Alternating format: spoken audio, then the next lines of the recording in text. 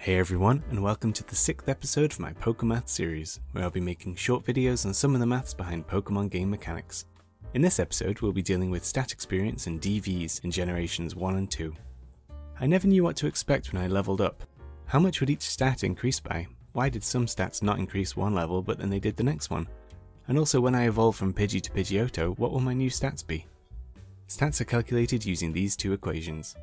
As with all other Pokemon equations, these look nasty, but all we really care about is the fact that the stats are dependent on base stats, DVs, stat experience, and level.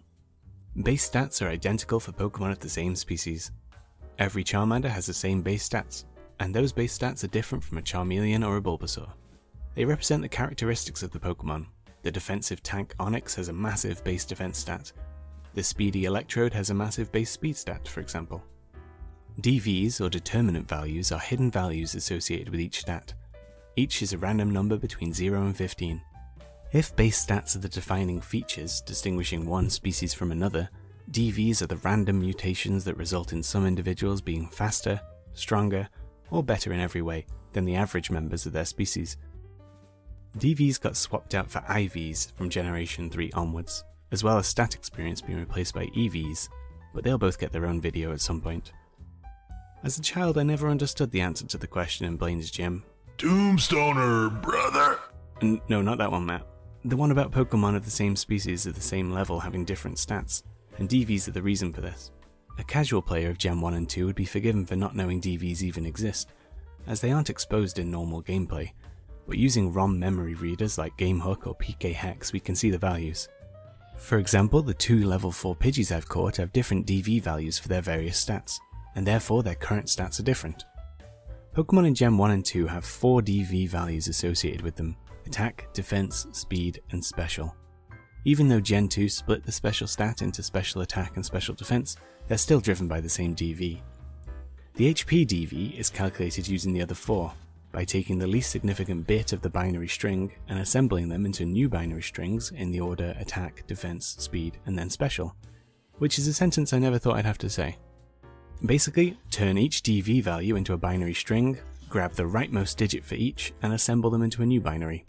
So for this example, where we have a 15 in attack, 10 for defense, 6 in speed, and 7 in special, our HP binary string is 1001, which is 9, and PKHex can confirm that for us. For those unsure about binary, it's a way of representing any number using only 1s and 0s, with the far right digit representing 1, the next digit representing 2, then 4, then 8, and so on, doubling in value with each new digit. To calculate a binary string, you add up all the values of those digits. So for the binary string 1111, it's the same as saying 8 plus 4 plus 2 plus 1, which is 15. Or in the case of our calculated HP DV 1001, it's the same as saying 8 plus 1, which is 9. As each of the 4 DVs is a random number between 0 and 15, the odds of finding a perfect Pokemon in the wild, that is a Pokemon with a DV of 15 in each stat, is 1 over 16 to the power of 4, or 0.002%, or 1 in 65,536. Many solo challenge runners will either reset at the point where they're first given their starter, until they find one with a good DV spread, or they use GameHook or PKHex to force the Pokemon to have the DVs they want it to have. Another thing DVs are responsible for is a Pokemon's shininess. If a Pokemon in Generation 2 has 10 for its defense, speed, and special DVs, and then an attack DV of 2, 3, 6, 7, 10, 11, 14, or 15, it will be a shiny. This is how shiny odds are calculated, as the odds of a wild Pokemon being shiny is 8 over 16 times 1 over 16 times 1 over 16 times 1 over 16, which is 1 in 8,192. They also determine a bunch of other stuff, but I'll cover them another time. The last unknown from the stat equation is Stat Experience. Again, it's a variable that's hidden from the player, so we'll be using PKHex to have a look. Stat Experience is the Pokemon equivalent of you are what you eat. Every opponent your Pokemon defeats, the enemy base stats will get added to your Stat Experience. So for example, we've caught a fresh Pidgey, and like all wild Pokemon it has 0 experience in each stat.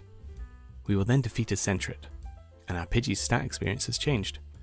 Pidgey's Stat Experience is increased by the base stats of the defeated Sentret, although you notice that the Stat Experience for Special Defense is the same as the one for Special Attack. This is a carryover from Gen 1 where Special was just one stat. And so this is why stat experience is you are what you eat. The more speedy Pokemon you battle, the more your speed stat experience will increase, and therefore the more your speed stat will increase. If multiple of your Pokemon are involved in the defeat of an enemy Pokemon, the enemy base stats will be evenly split between all of your Pokemon that were involved in the fight.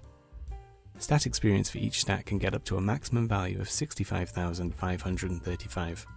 Anytime you see a weird max value like that, it's safe to assume binaries are to blame.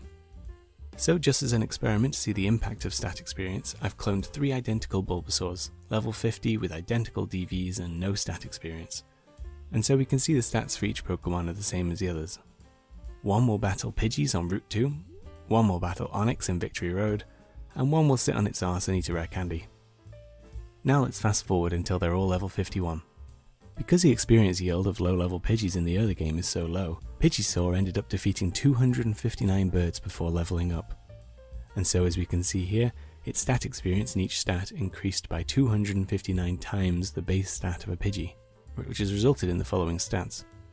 The higher leveled Onix in Victory Road provided lots of experience, so Onixor leveled up after defeating only 12 snakes. And so as we can see, its stat experience has increased by 12 times Onix's base stats, resulting in the following stat totals. And finally, Chonkasaur instantly grew to level 51 with a rare candy, obtaining 0 stat experience as he didn't battle anyone. And so as you can see, if racking up stats is your goal, slow and steady wins the race, as the base stats that get applied are the same regardless of the enemy's level, and so you can cram more stat experience in between level ups if you battle low level Pokemon. It's worth noting here that the amount of stat experience you get per battle can be doubled if your Pokemon is inflicted with PokeRus, but that'll be getting its own video soon. Killing 200 pigeons isn't the only way you can boost your stat experience. Vitamins are a cheeky shortcut. Vitamins can be found on the floor or for sale in some shops. These vitamins increase the stat experience of their associated stat by 2,560, or roughly about 70 Route 2 Pidgeys worth. But if a stat experience has reached 25,600 or higher, additional vitamins will no longer have an effect. So cram your vitamins in early to get the most use out of them. So now we have all the info we need to know when our stats will be calculated at any time. So let's use this example of a level 20 Cyndaquil with the following DVs and stat experience. Using the HP formula, we can see that base plus DV times 2 will be 108, and then we add a quarter of the square root of the stat experience. Normally with all things Pokemon we'd expect to round down, but due to how the assembly code calculates square roots, we actually round the value up. Then we round down when we divide by 4. So that's the square root of 20,000, which is 141.4, rounded up to 142, then divided by 4, which is 35.5, rounded down to 35. So 143 times our level, which is 20, is 2,860, divided by 100 is 28 rounded down, and finally add our level plus 10, which gives us an HP stat of 58. And we can calculate the other stats using the other stats equation, and our results are matching what's in the game. So when a Pidgey evolves into a Pidgeotto, the boost to the stats comes from the level increase and the fact that Pidgeotto's base stats are higher than Pidgey's, unlike what I thought as a child, which was that the act of evolving gave a boost to stats. Stats are recalculated when leveling up, when eating vitamins, or when going in and out of the PC. So just because your Charizard is level 100 doesn't mean his stats aren't going to grow anymore. Increase those Stat Exp values by battling a handful of Sentret and a quick in out at the PC, and there we go. All Pokemon you fight, wild or trainer, have 0 in each of their stat experience values. In Generation 1, trainer Pokemon all have the same DVs, an attack value of 9, and the other stats are an 8. In Generation 2, trainer Pokemon DVs are specific to the particular trainer type, and so if youngster Joey managed to catch a level 50 Dragonite, it would have worse stats than Lance's. Finally, here's a breakdown of Mewtwo at level 100, with either perfect DVs, awful DVs, full stat experience, or no stat experience, and so you can see how much these variables change the end stat values. Thanks for watching. I hope you learned something because I definitely did. If there's any game mechanic you'd like me to do an episode on, then please let me know. Next time, I'll be looking at battle experience and level up groups. See ya!